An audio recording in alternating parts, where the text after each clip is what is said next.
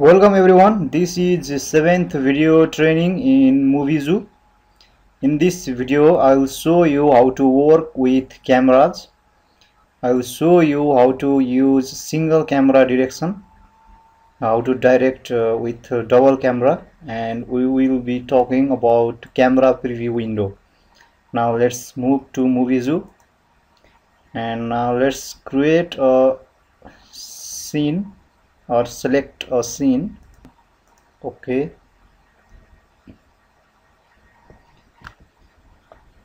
Now here we have camera in this position.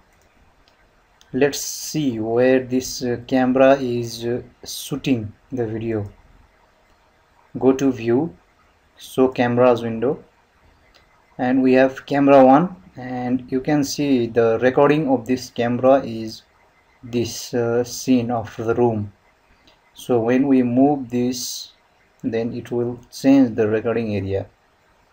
Now let's keep it as in the place where it was in the first, and now let's direct the recording with this only single camera.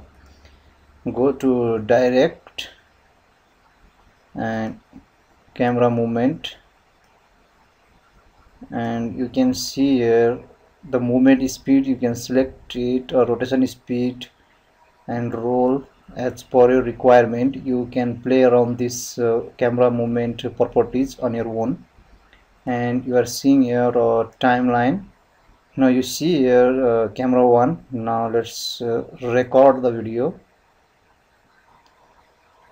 and when we move this camera, then you see in right hand side in recording box of camera. So now let's stop this and go to video, make video. We are trying to see the preview of our recording, which we did with the help of camera 1. Now go to preview here and play.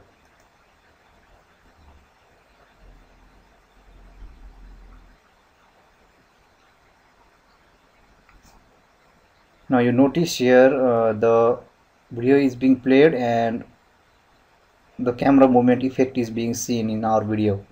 It is a little bit slower and doesn't matter. Close. So this was about using a single camera. I pressed Ctrl Z for its initial position. Now let's create another camera. Now camera 2 is created here, and you notice here the camera 2 properties box. When I manage it like this,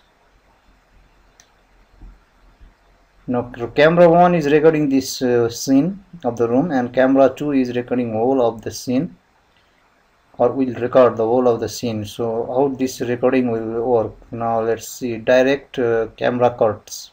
Select this one here, and you can select for camera recording here. You can select it and start record.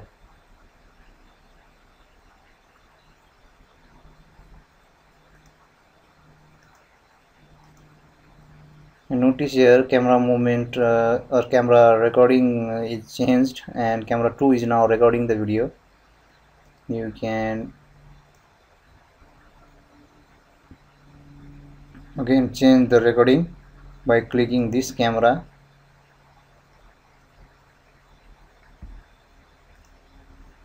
This way. So now camera 1 is recording. Now let's stop it and let's see what happened here. Video, make video, preview, play.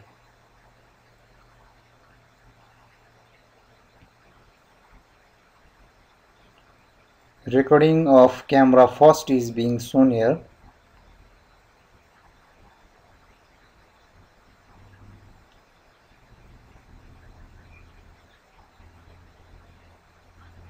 Now camera 2 started recording. We selected camera 2 in our timeline when we were recording it. So close.